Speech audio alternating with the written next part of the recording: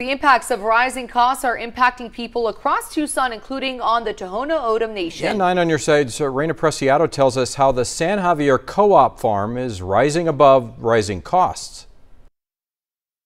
At the San Xavier Co-op Farm, their mission is to provide traditional crops to the community. It's very important that we keep these crops going, especially the traditional crops, and that's what the revenue from the hay side provides. Farm manager Raymond Antone says this has been difficult because of rising costs of fuel for their machinery.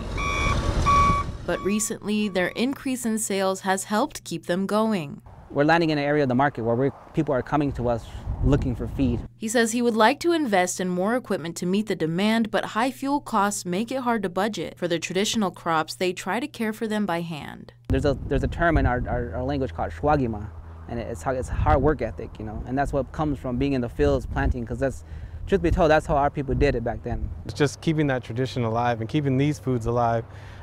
It's beneficial for our health, it's beneficial for the ground, for us, and they survive just like we do in this heat. They provide foods like cholla buds, which are a great source of calcium. 1 teaspoon of cholla buds is equal to a glass of milk. And they create flour out of velvet mesquite pods. It helps you control your glycemic index, so it helps with diabetes. So people who struggle with it on the nation, and it's a big thing for our people. Educating them how to use it, and it's right there in your backyard. Andrews hopes their hay production continues to bring in sales, which he says brings attention to their traditional foods and the creative ways they use them. In Tucson, Raymond Antone, KGUN 9 on your side.